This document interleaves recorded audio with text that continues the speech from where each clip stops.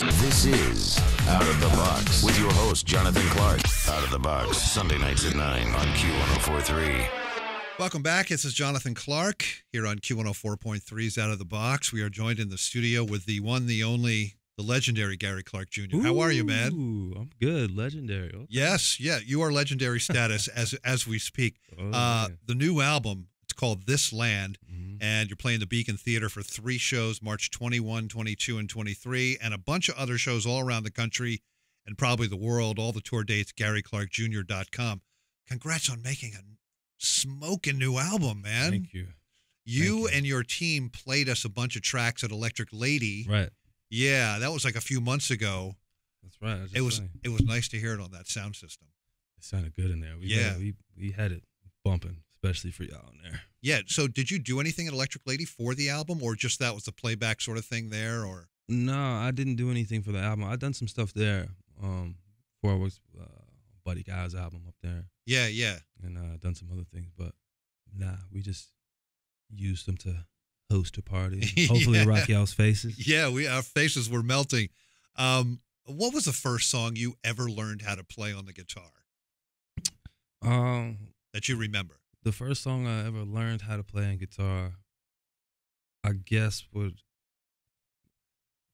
I accomplished would be the from start to finish. Just the A octave in Jackson 5, I Want You Back. Okay. Start to finish, so I cheated.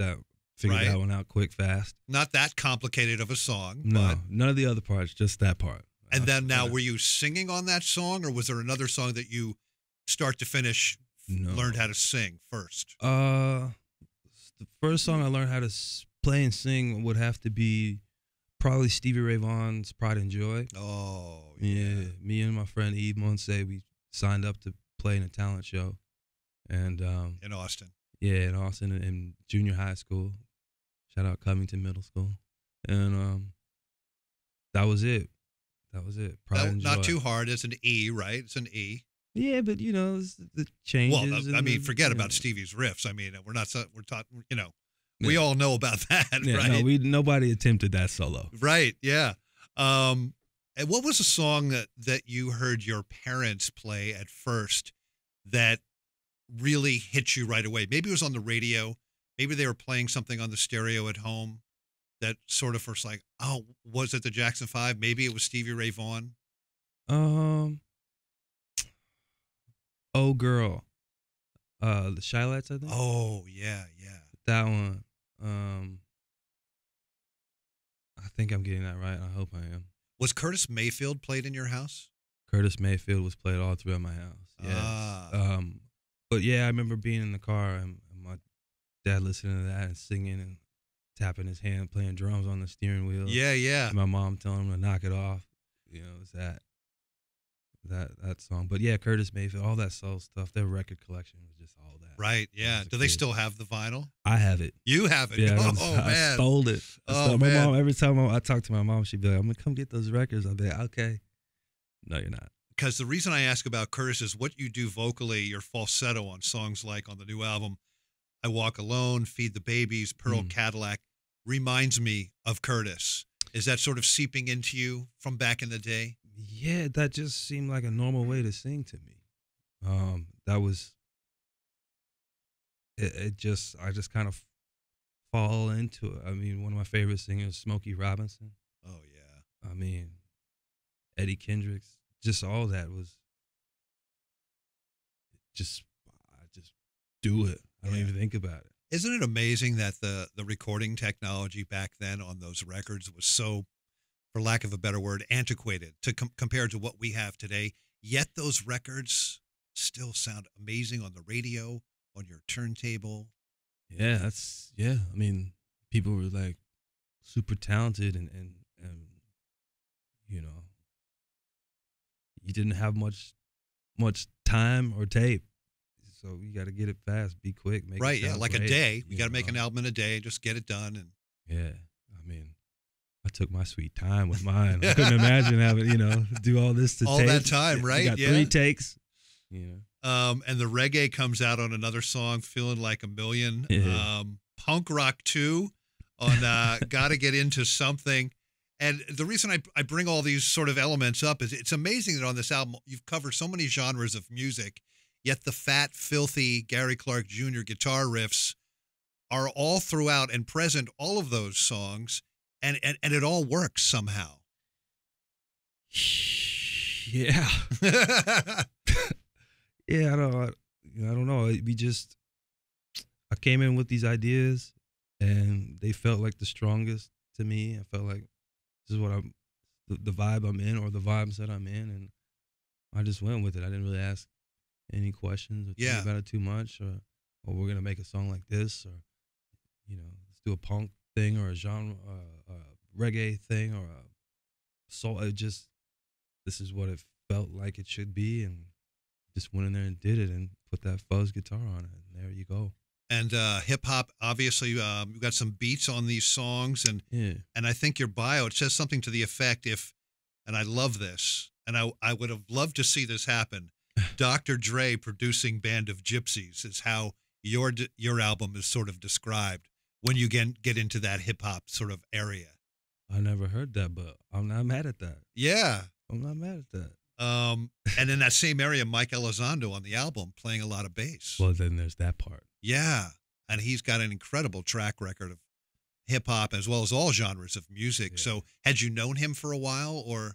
I met Mike Elizondo. We did my first record together. We did Black and Blue together. We did a few things, and he came out when I first got involved with the label, and would come out to shows, and we just would rap about music and all kinds of music, from Miles Davis to what he did with Dre to anybody, T-Bone Walker. Just his knowledge of music is so awesome, and so I really learned a lot from him. He's cool to be with, cool to hang with. So it was kind of a no-brainer to hit him. Yeah. I'd be like, hey man, can you rock with me on this one too?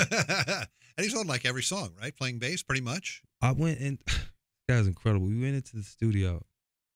I don't know if anybody filmed this. Maybe my boy Gaston filmed this, but we went in the studio. This guy did like 8, 9 songs in like a few hours and was like done. Just like that. Was out of there. Man. It made me feel like, why did I take so long to bring this to you? Yeah, right. Yeah. So he just got it right away. He just locked in and knocked it out, man. Much respect for Mike Elizondo. He's the man. Sheila E. Oof. Tell me about Sheila. How'd that happen? Well, my boy Joseph, he was in the studio with me and Jacob, and Joseph was our team. We were just sitting around. This whole thing started because I was gonna play every instrument. I was like, well, I'll just knock it out this way, DIY, yeah. Yeah, and then I did one take on drums for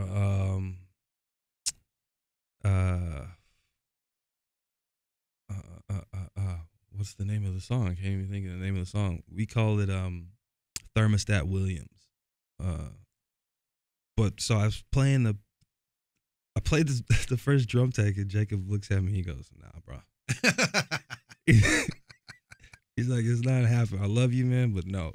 Right. And so we started to get, the people, and I brought in J.J. Johnson, who I worked with, Brandon Temple, world-class musicians, drummers. And so we were like, all right, well, they came in and knocked it out. It's like, well, what else can we do? Let's get some percussion on it.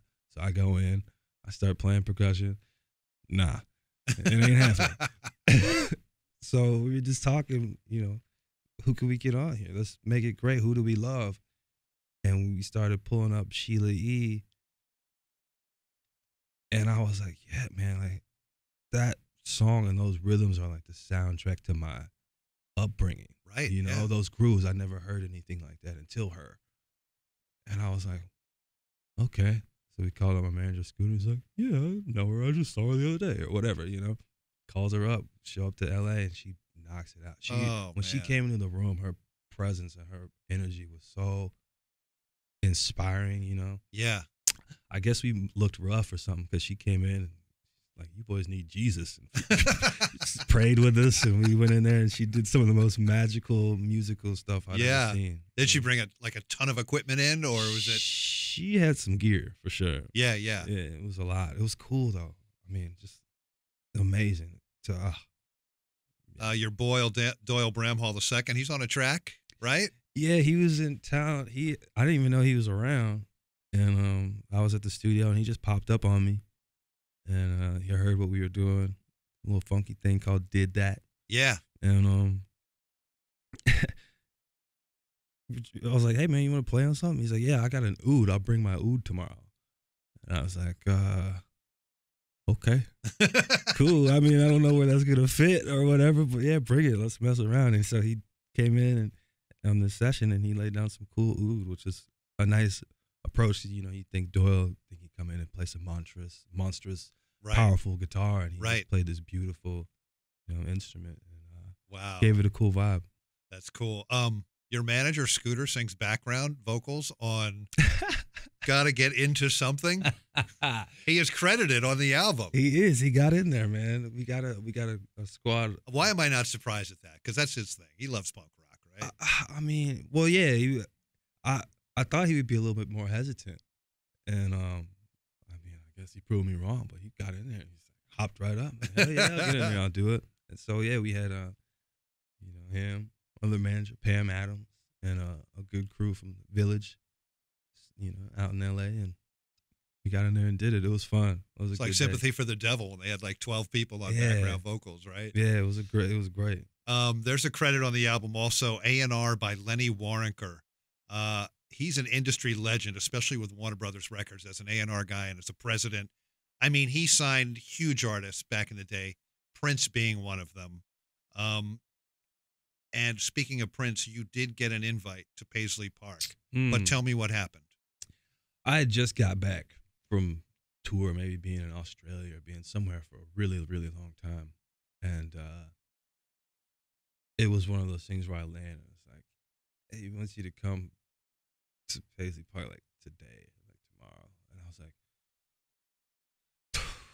I got to be home with my family. I've been gone for a minute. Thank you, but I got to trying to chill for a minute. I'm trying to balance it. I've been gone. Let me put some time in. Plus, your body clock is completely whacked out. All I wanted to do was just like sit down. Yeah. You know what I mean? And so I was like, can we do it later? And didn't end up happening. Oh. But did you ever speak to him on the phone? I never spoke to him, never met him. Oh, no. Boy. But yes, I mean, obviously a major influence. Right. Yeah. One of the best ever to do it. And going back to Lenny,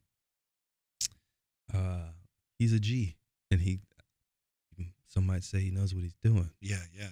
He knows what's up. And so for him to, even, give me the time of day and also give me the respect and time to I'll never perfect it, but work on my craft. Right. It's cool that he kind of sees that I know what I'm doing a little bit and lets me just do that. It takes a lot for somebody to let somebody do that in a business like this. Did he tell you some good stories? He's told me a few stories, but he's got a lot of them, I'm sure. Man, I love hanging with him. Always a good time. We're with Gary Clark Jr. The new album is This Land. He's playing the Beacon Theater, 3 shows, March 21st, 22nd, 23rd, and on tour across the country and the world. All the tour dates, GaryClarkJr.com.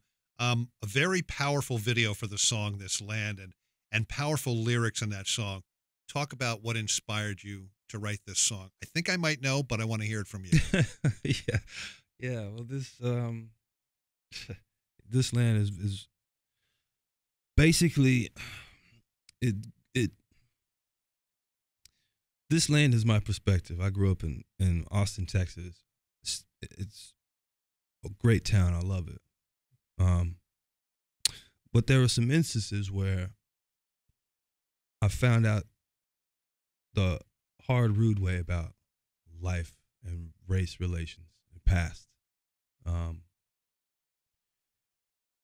I had a situation recently, not too recently, but in my adult life where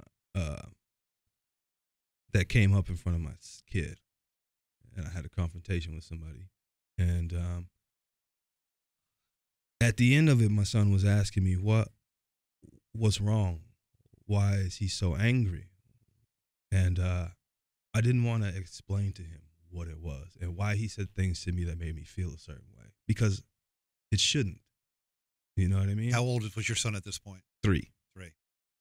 So I didn't want to have to explain what happened to him. So I just said, oh, he's angry. He's having a bad day. But it made me super pissed off, you know. I felt insulted and disrespected and threatened in front of my kid. And so I was feeling some kind of way in the studio. It was right around the time of the election, 2017. So there was a lot of feelings in that time. And I had the track for This Land. Sorry if I'm being long-winded. But I had the track for This Land, and I didn't know what to do with it. And it's kind of menacing. And I had this lyric in my head, and I was thinking about, you know, the guys, you know, when I was a young guy, you know, maybe 9 years old, I remember these kids pulling up in a truck, you know, with Confederate flags, you know, screaming the N-word at me. And I'm just a kid, you know. And I didn't like, it made me think of that, going back to it, you know, in that moment. And what's my kid going to have to deal with? And why are we still dealing with these things? We're here. We're all here. We're trying to make it. We just want to support our families and provide the best lives we can for ourselves and help other people in the process if we can. That's my MO, you know, and it feels like the right way to be. But unfortunately, that's not how it is all the time everywhere. And so I got in the studio and I had this lyric and I was like, you know what, screw it. I'm just going to lay it down. And I did. And everybody in the booth, you know, Jacob and Joseph were like, whoa. And I was like, yeah, that's how I feel. That's how I felt. I'm fine. Cool. Next. Yeah. I mean, unapologetic too. And that's what I love about that song, you know? Yeah. Well, there was some concern. He said to me, he's like, I don't like how you sound angry. I said, well, I am angry. I'm tired of feeling this way. You know, I don't want anybody to have to feel this way anymore. You know, and it's enough already. I'm angry about it. You know, people have been complacent. We've been quiet. You know, otherwise we'd be punished for it terribly for speaking up. And I have the right and the freedom to speak up because of the ones that came before me. So if I don't take this opportunity to shout it out, I'm pissed, I'm angry, I'm here, we are here, we're not going anywhere. You have to deal with us and everybody else. There are no segregated graveyards that I've ever seen in my life. So what are you going to do? Let's go. Yeah. It's time to go, people. It's interesting that Woody Guthrie, who wrote This Land Is Your Land, and he was considered a real rebel at the time. I mean, late 40s and the 50s.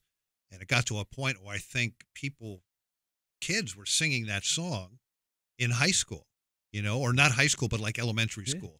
This land is my land, this is your land, and everything like that. Of course. Did any of that Woody Guthrie sort of element seep into this at all? Of course. I mean, thinking about it, the way that I came up with the song is I was listening to Sharon Jones and the Dap Kings, and their version of that comes on, which is one of the funkiest, hardest proofs ever. I mean, yeah. And so I was like, oh man, I remember singing this song. I remember singing this song, holding hands as kids in the classroom. And I pledge allegiance to the flag and doing this whole thing, putting our hands to our hearts and saluting the flag. And we're all together. And then as you get older, it's like, whoa, it's not that way anymore. So the song starts to mean different things. The Woody Guthrie version, it meant something to me. And I was like, well, I don't know if it means the same thing to me now. It should. I think that was the point. But for some reason, it makes me feel uncomfortable. Yeah. Kind of like the kneeling for the Star Spangled Banner. It makes me feel uncomfortable. I understand, but it's not really resonating with me right now. Yeah. So there's my version. Who are your top 5 guitar players of all time? Top of mind right now? Like today, okay. right? Oh, of today. Right today. Who are playing dead or today. alive? Dead or alive? Okay. I was recently listening to John Mayer Continuum, amazing album. I think he's great. I think that Eric Gales is a beast. I always rock with Albert King. I will always rock with Jimi Hendrix. And just to throw it in there, I'm on my Wes Montgomery again. Gary Clark Jr. is his name. His new album is This Land. He'll be at the Beacon Theater in New York City. 3 shows, March 21st, 22nd, 23rd, and he's touring across the country and the world. All the tour dates at GaryClarkJr.com. Again, congrats on making an awesome album, and great to see you again. We'll see you at the Beacon. Yeah, that sounds good. I appreciate it always. This is Out of the Box with your host, Jonathan Clark. Out of the Box, Sunday nights at 9 on Q1043.